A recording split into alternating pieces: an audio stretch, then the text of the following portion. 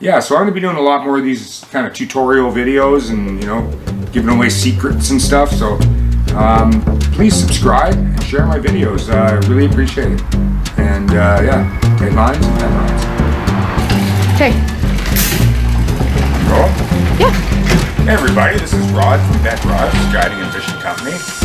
Today I want to talk about finesse twitching for coho salmon. Now this is something probably some of you are already doing, and good on you, because it's something I used to do, and I kind of got away from it because I got a little more into the heavier twitching. We had a lot of years of high water, and that kind of was kind of good for the heavier 3/8 ounce, half-ounce jigs and a little bit more aggressive twitching. But the last 2 seasons we've had quite a bit of low water. Like some of the waters that I usually catch coho are actually dry. That's how low it is, and the fish are kind of not acting the same. They're definitely responding better to very light jigs, light kind of movement, and upon starting to do this a lot, I've come to realize that there's some stuff that you need to be implementing into your game if you want to really improve it.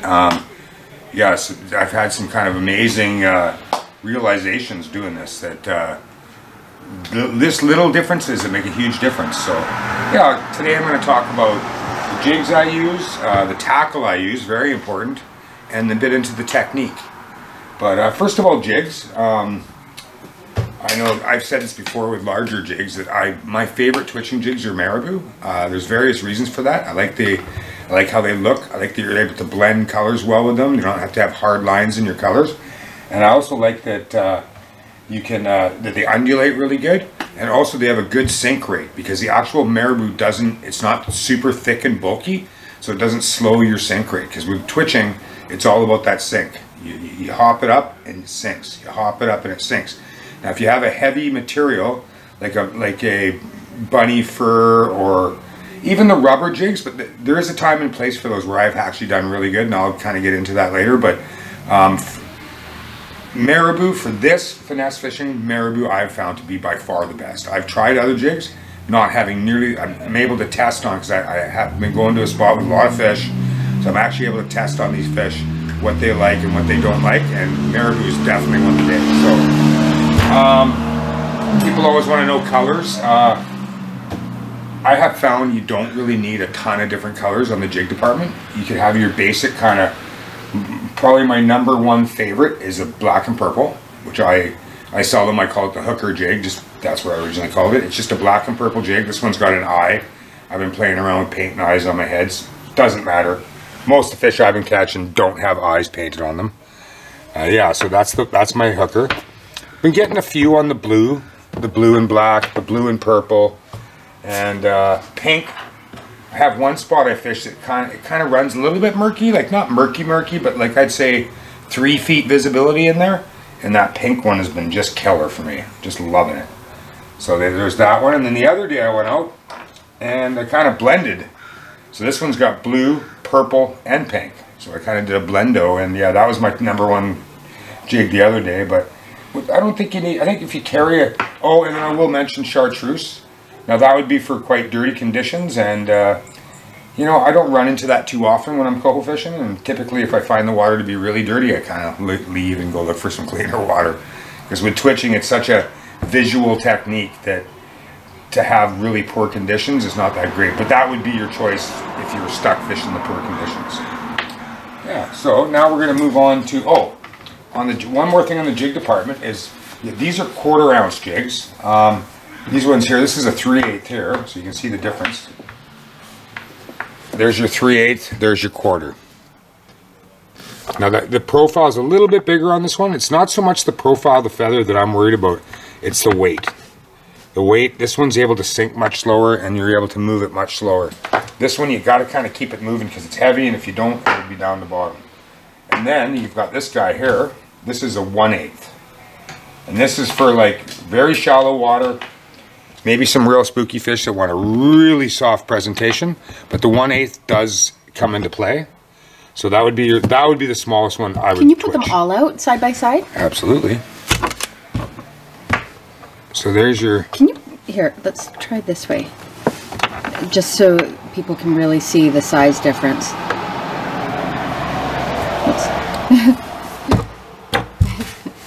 Alright. So 3/8, 1/4, 1/8. Now, one thing about fishing these smaller jigs, the 1/4 and the 1/8, especially the 1/8, is really, really hard to get that thing to cast out there.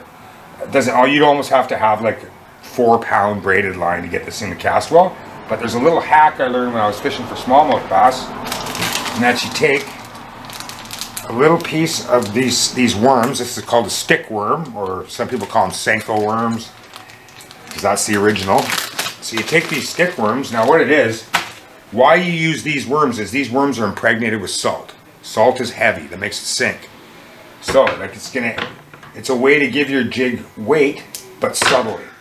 Like, yeah, you could just go to a bigger head, but this is not going to add another 1/8 of an ounce of weight, but it will give you a little bit more weight, and you might get another 10-12 feet distance out of that, which could mean the difference. So all you do with this is you just pull that feathers back. Slide that worm on there, and as you can see, you barely notice it. Like it, you know what I mean? It's just in there. Just gives you that little bit more casting distance. So that's a good trick, and the bass guys know that one. That's a trick for them. They use that when they're casting these very late 1/8, even smaller than 1/8 jigs for smallmouth. They'll add that, and you can also use a bit of super glue on this, and super glue it on there so it doesn't slide around. Anyhow, there's that hack. Okay, so one other thing I tried. Now these rubber leg jigs, when I tried them, it's a 1/4 ounce rubber leg jig. As you know, I use rubber leg jigs for Coho quite a bit. But I found with these small ones, I was just watching it when I'm twitching it, this jig sinks so slow. Just so slow, and that's just not what you're trying to achieve here. Compared to the Marabou's just and sink. So that I kind of haven't done much with these. Now it might come into play extreme shallow water where you actually want it, you can't let it sink fast. That might be the only time that would come into play. I have to do more experimenting with the rubber legs, but for now, Marabou's been my favorite by far. It just, when you twitch it, it just cuts the water and gets back down. So you lift, back down. But I'll get into technique later. So that's your jig selection. Don't get crazy with it. Have a few different colors, and it's all about your technique.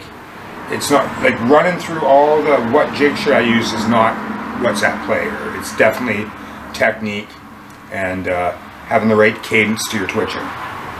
Okay, so now moving on to tackle. Now, so typically when this one here, I have these on long rods right now.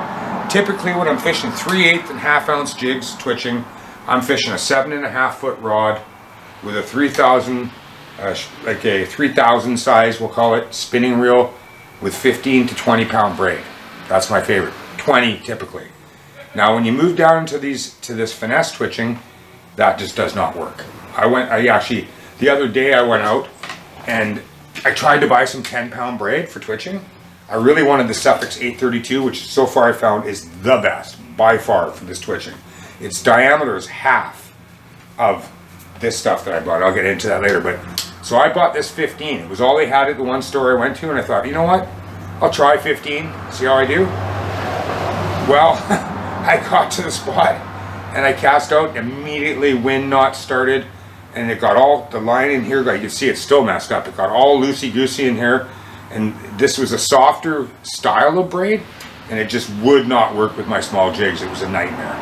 So I've actually I'm going to put this on one of my 7.5 foot rods, and this will be for casting, this line here will be for casting the bigger jigs, because it would not work with the small jigs.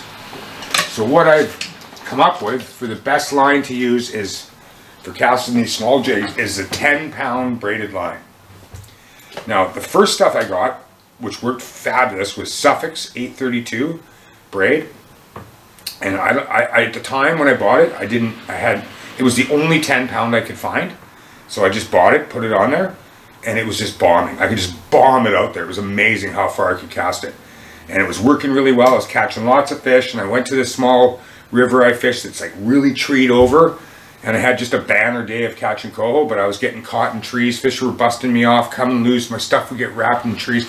By the end of the day, I lost so much line that I had to get re-spool. So then I went to look for some more 10-pound. I couldn't find it anywhere. So finally I found a store with some Daiwa J braid 10 pound. So I put that on, and then I went back to my spot a couple days later, and when I cast it out, I noticed that I was getting 20 to 30 feet less casting.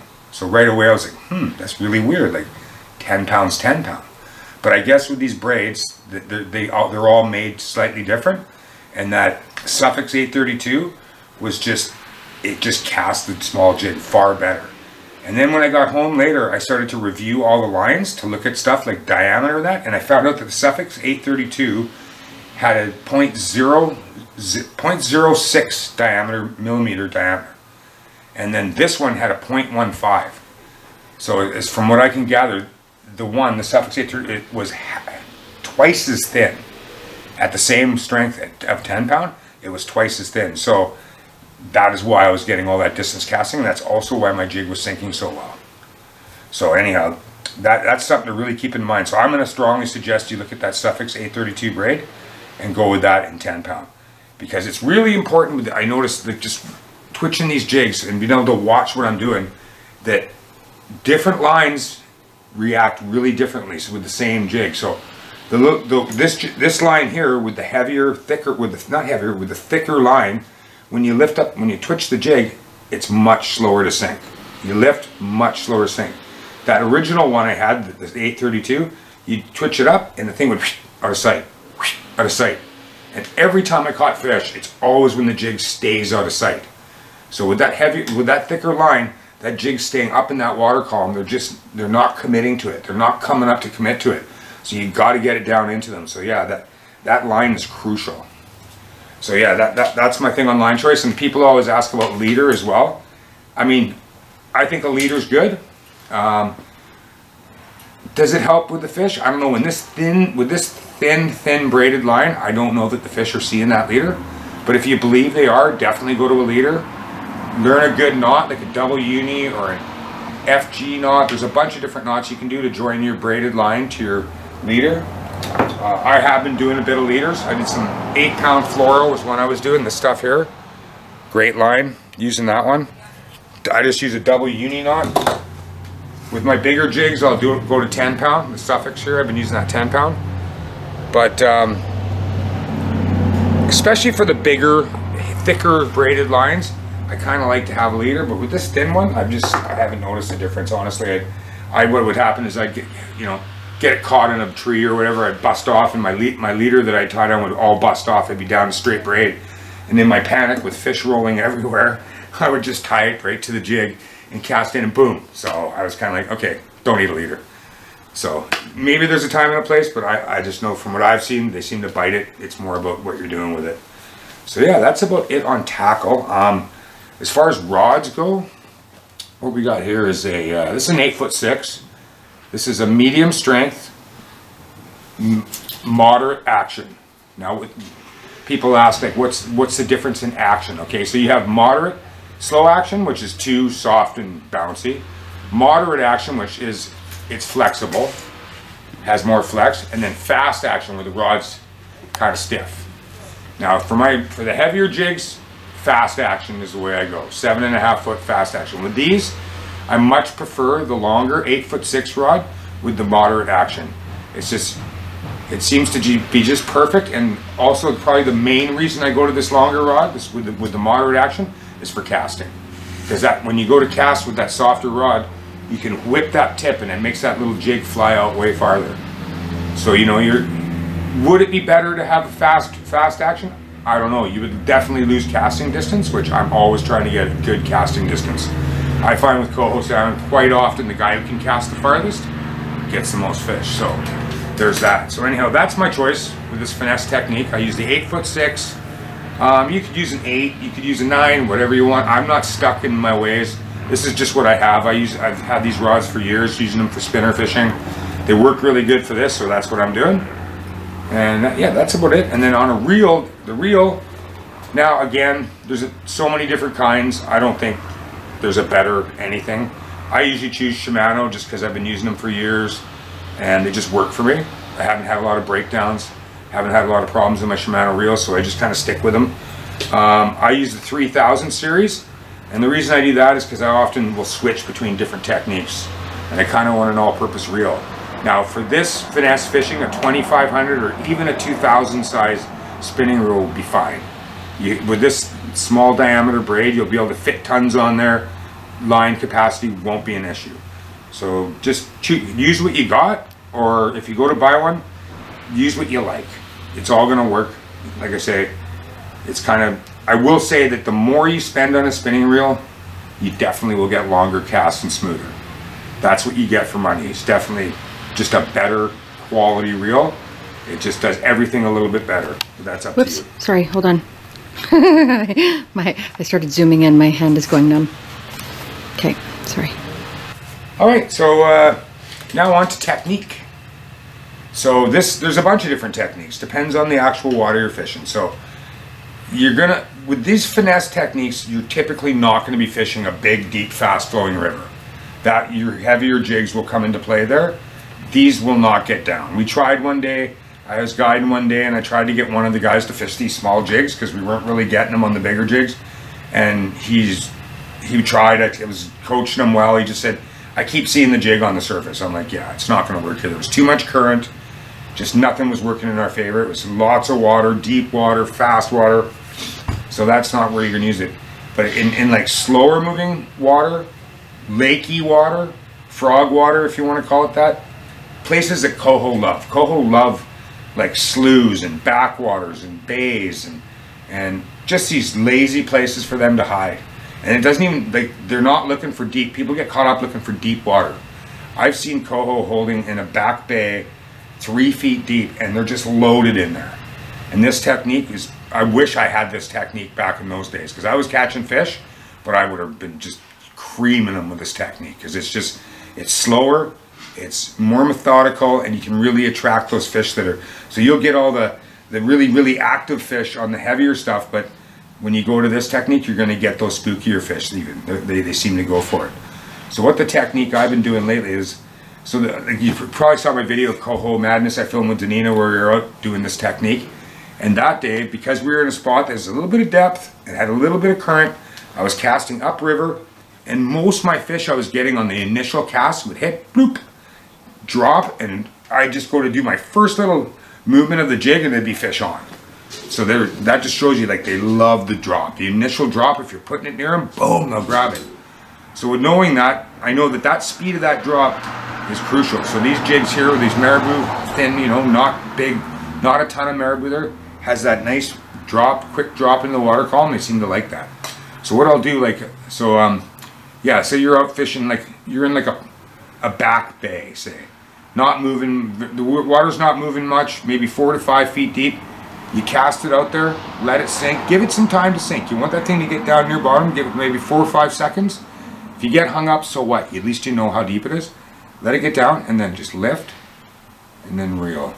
Lift and then reel. You're not cracking it. It's just because if you, with this small jig, if you crack it, it's going to spend its whole time up. It'll go right to the surface, maybe even flop out of the water. So you just lift it, let it drop. Lift, let it drop, reel up the slack.